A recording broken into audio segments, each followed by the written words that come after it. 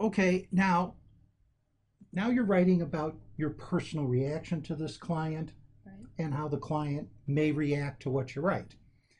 And so, as I look at this, your personal reaction to the client, you start off with Lisa White's story is very relatable. Um, One thing that's not really important at this point, but eventually you want to pay attention to, is that Oh yeah, the grammar. the grammar, That's right. there should be an apostrophe Apostrophe. Yep. there. Yep. That's not overly important for what we're talking about how you do it, but ultimately you want to get used to seeing those things so that they become, so that the grammar is well Mm-hmm. written and things like that. Mm-hmm. You find yourself spending a lot of time focusing on completing assignments, so because you're in school, you can relate a little bit. Down here, you mentioned that although you do not have children or husband, you can relate to her struggle. And while that's really understandable, there's something you could have added in here Mm-hmm. which would really have strengthened the reflection. Okay. And that is that what's your struggle Mm-hmm. with balancing your life and your schoolwork? Is because you say, okay, this is not my struggle, although I can relate that there is a struggle. Well, if you kind of get in touch with what is going on in your life Mm-hmm. that makes you struggle, then some of the feelings that come up can give you an idea about whether are you saying that it's reasonable for her to have these feelings because you have them, Yeah. No. or are you Yeah. saying it's reasonable for her to have these feelings because they really are reflective of her situation, Right. or maybe because they happen with everybody? Mm-hmm. Well, you see, that's an assessment point. If they happen with everybody, you can tell her that. Mm-hmm. It happens with me too, It happens with all normalizes it. students, and it Yeah. normalizes Yeah. it. On the other hand, if you get in touch with the struggles you have and you say, okay, here's some things that I was able to do, and I know my friends have these kinds of struggles, here's some of the things that they can do, you may be able to identify where Lisa White is getting stuck. Right. Because you may say, and remember we talked the last time about she may be feeling guilty about her family and not being there for them. Well, that may give you a sense that's something you'd want to ask her more about. Mm-hmm. And it comes from going a little bit further in terms of your personal reflection. Right. So what you'd write here is what's going on in your life that makes you struggle.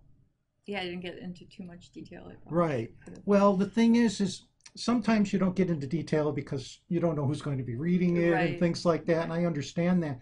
But as a process, it's really helpful for you to go into a little bit more detail about what's happening in you and why there's some resonance here Sure. for you. Yeah. It helps the reader understand too, right? Now, the other thing is here you say it's difficult to assume how the client would react to the note. Well, that's true because you never know how clients are going to react to the note. But the purpose of doing this is if you read the note and you say, okay, if I was the client, what would I react to? Mm-hmm. If someone was talking to me about me this way, what kind of feeling reactions would I have? Right.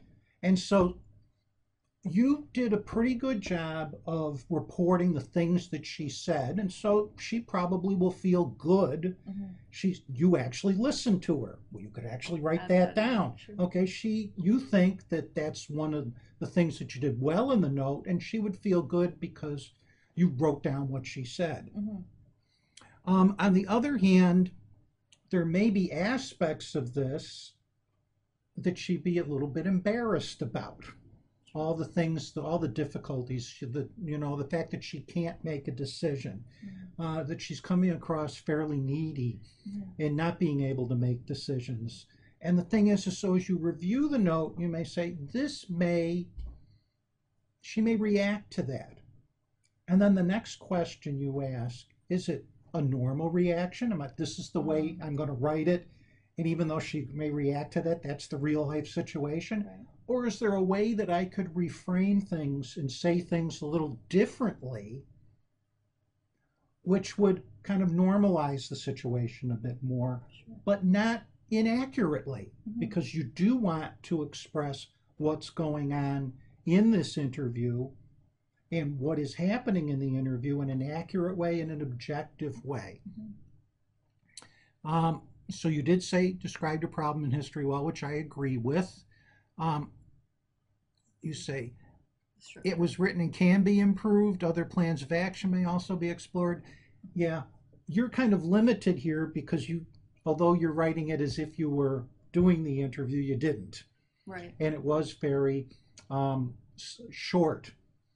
But what you can do is say, okay, how would I react? What was going on? And are there things that I could do better in terms of the information that I have? Sure. So besides other plans of action, you may be able to say, I could improve what I wrote in the assessment. So and just sure, for sure, yeah, absolutely. And and the thing is, and that helps you be aware that when you're reading your note, you say, well, if I added this, it would make for a better note. Yeah. And sometimes when you're doing this in real life, you can actually add that in before it's finalized and put into a chart. Right. So you can say, oh yeah, I forgot about this. This is something I should put in. But you take a little bit more time to do that at the beginning, but it'll make for better note taking later on. And by assessing this and by taking a look at it from this standpoint, that's what makes it easier to do that. Right, for sure. Okay? Yeah.